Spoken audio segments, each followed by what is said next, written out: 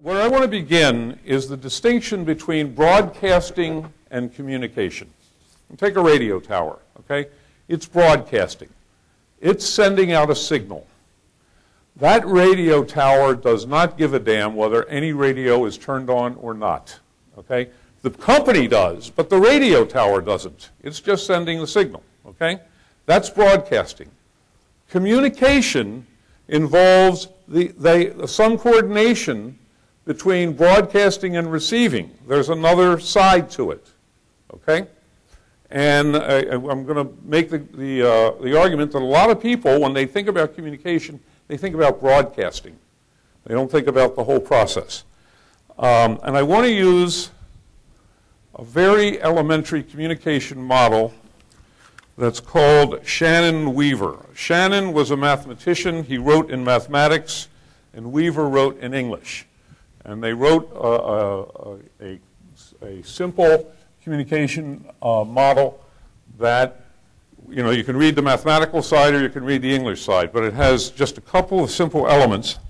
But it actually changed the way people thought about communication.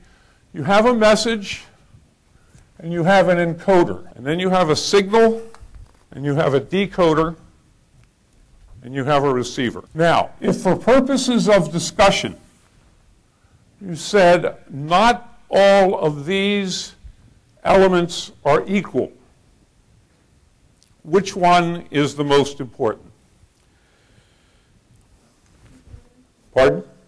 Decoder, exactly. Okay? Thomas Aquinas in the year 1200 said, quid recipitur secundum recipienti recipitur. Little aphorism. Means whatever is received according to the ability of the decoder. Shannon and Weaver said the same thing in mathematics, that nothing is going to get through here that can't get through here. Therefore, when you're starting back here, you got to look at this.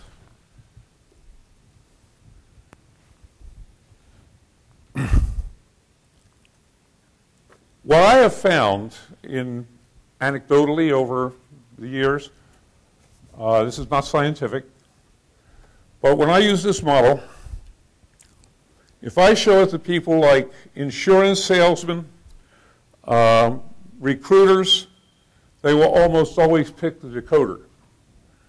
When I pick academics and clergy, they always pick back here.